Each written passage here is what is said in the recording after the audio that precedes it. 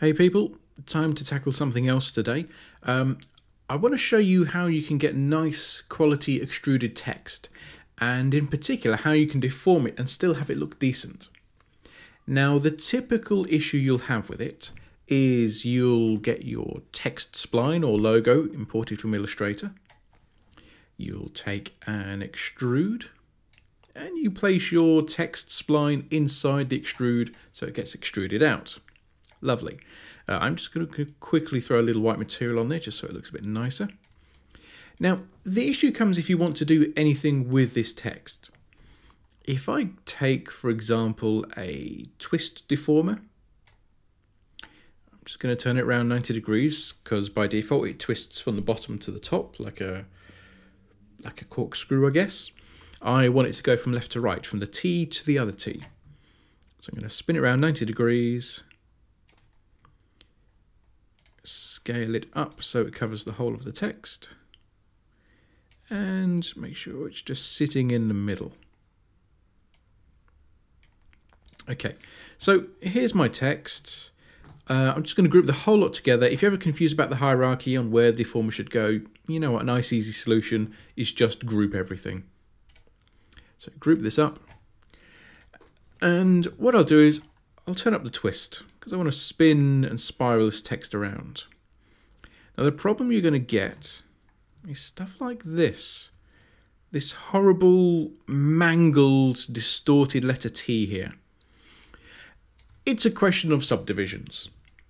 If I show you the wireframe for this, this is the wireframe. I'll just disable the deformer for a moment.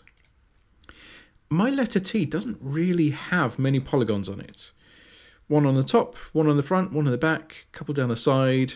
And the problem is these will get mangled. If I reset that and turn on the twist, as this gets twisted, those polygons are just going to overlap. They'll collapse in on themselves, they'll get thin, they'll distort, and you end up with a mess. So if you want to blow up your text into small fragments or bend it or twist it, the default settings just won't do very much useful for you. So let's turn this off, reset it rather. I'll show you how you add the division on here. Now you may notice that letter E, this looks perfectly fine. This has lots of divisions on there, but the letter T doesn't. This is Cinema trying to be clever. If I go to my text spline, so in your case it might be just a spline logo, it depends where you're getting it from. Take a look down at the bottom. Down at the bottom of any spline object you will find there's a setting called intermediate points. This determines how finely the edges get divided up. And currently we have adaptive mode, where Cinema puts in a new division every 5 degrees round a curve. Now because our letter T doesn't have any curvature, it gets no divisions. There's a few modes: uniform, adaptive, natural. These will all give you different divisions based on the position of the planets. I find the most predictable one is definitely Subdivided. This was added about version 12, I think, so if you're on an old version, you have to go get an update.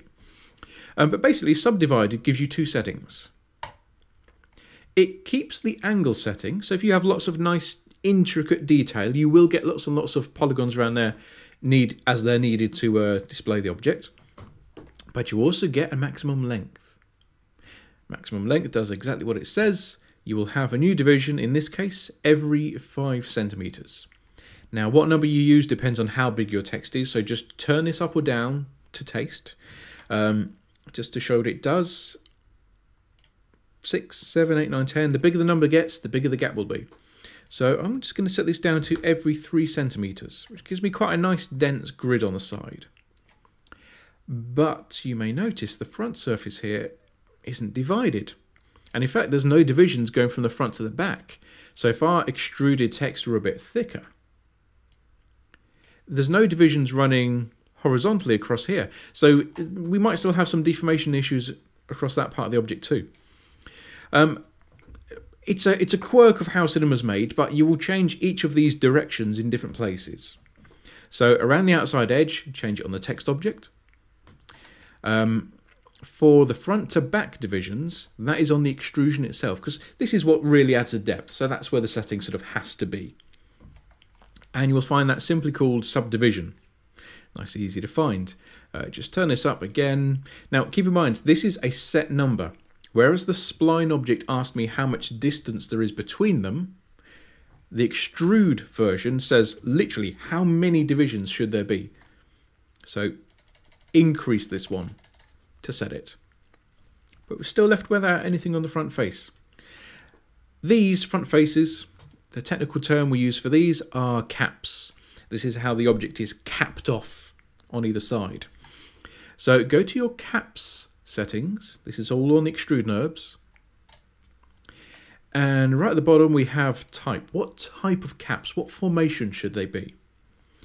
Now, broadly speaking, we have triangles with 3 sides, quadrangles with 4 sides, and anything with more than four sides is just referred to as an n-gon. The n becomes a number. So technically, this front of my letter T, it has 1, 2, 3, 4, 5, 6, 7, 8 sides on it. So it's an n-gon. If I change this to triangles, you'll see all the triangles there. Bit messy, not very nice. They won't distort very cleanly either. But to be honest, neither will the quadrangles. What we really need is to have this nice even grid running across the surface of the object. And that is cunningly titled regular grid. Turn it on. Don't really see much happening.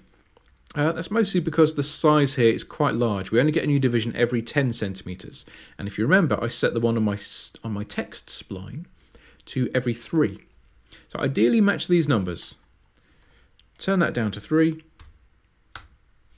And we'll get the grid. Now, it won't match up perfectly. Almost nothing you can do will make these things match up perfectly, but it'll be pretty close. So when I go to distort my text, get my twist, turn up the twist setting, the angle, and as it goes round, you can see there's no more overlapping, there's no more mangled surfaces. This text it's distorting and twisting and spiraling quite nice and smoothly. So if you ever need to use any of these deformers with an extruded object, change your subdivision in 3 places. On the text intermediate points, on the extrude subdivision setting, and also with the caps, with the, let's see what they refer to it, the regular grid on your extrude NURBS object. But that way you'll get a nice even grid, and this will distort much more cleanly. Just quickly hit render on this. Nice clean edges, all looks pretty good. So yeah, do keep this in mind when you're deforming your objects. Make sure they have a nice even number of subdivisions.